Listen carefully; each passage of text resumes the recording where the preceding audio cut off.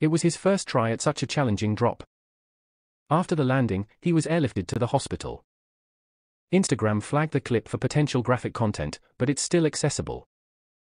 Atherton updated from the Utah hospital, sharing that his injuries, including fractures to vertebrae and skull, aren't too severe. He'll require a few weeks for recovery. Thankfully, the situation could have been much graver. This isn't his first serious crash in his freeride pursuits. In 2021, filming The Knife Edge for his Ridgeline series, he suffered extensive injuries. The series has recently returned with its fourth installment.